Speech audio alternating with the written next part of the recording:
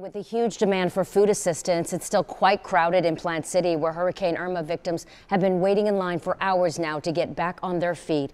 And you can see from this video from earlier today, traffic backed up 4 miles. This is off of I-4. ABC Action News reporter Andrea Lyon has been out in Plant City to explain how you can still get help after the storm. Andrea?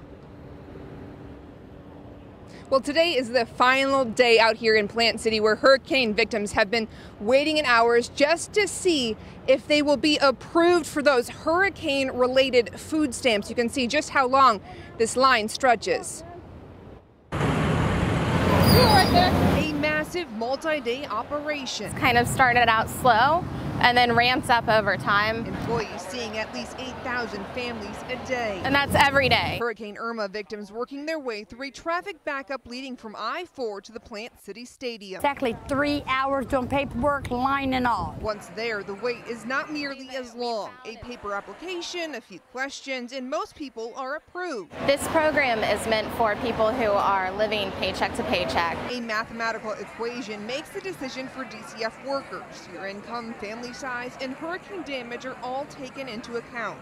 Substantial loss or damage or substantial evacuation costs. We're just going through a hard time right now, but I think we're going to come better. While most are happy about the outcome, some are stuck outside wondering what theirs will even be. That was 45 minutes ago, and it hasn't even moved a mile yet. DCF will not allow in anyone on foot, which caught many people off guard. If you don't have a car, that's discrimination. If you don't have a car, we're not going to help you. The state says they will accommodate people without cars, but like everyone else, in this line, they will have to wait. The sixth and final day here in Plant City may be worth the chaos. I was approved for quite a bit. But if you plan on trying it again at future sites, DCF says plan ahead. Because that's when it's actually really slow, and that's the best day to get in and get out. I got more than what I thought I was going to get, and I'm very, very happy, and I'm very pleased.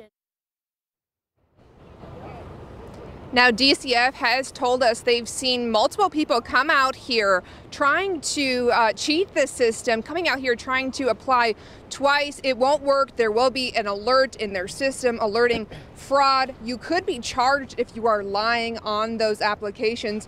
Also, again, this is the final day out here in Plant City. They cut this line off starting at 6 p.m., but if you didn't make it out here, don't worry. They will be bringing this specific site to Sarasota on the 13th. Live in Plant City, Andrea Lyon, ABC Action News.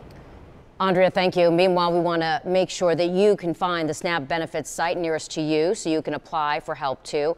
As Andrea mentioned, Sarasota County opens its site on Friday, and we found out today Polk County's program kicks off Saturday.